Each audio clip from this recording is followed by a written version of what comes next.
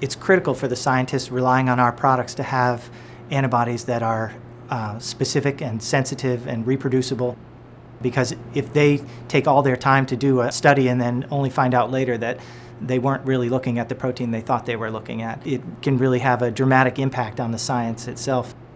We test antibodies using applications like flow cytometry and immunofluorescence, and we're looking at how the antibodies perform on positive and negative cell models or tissue models. We're using the same cutting-edge platforms that are being used in academic and pharmaceutical and biotech labs.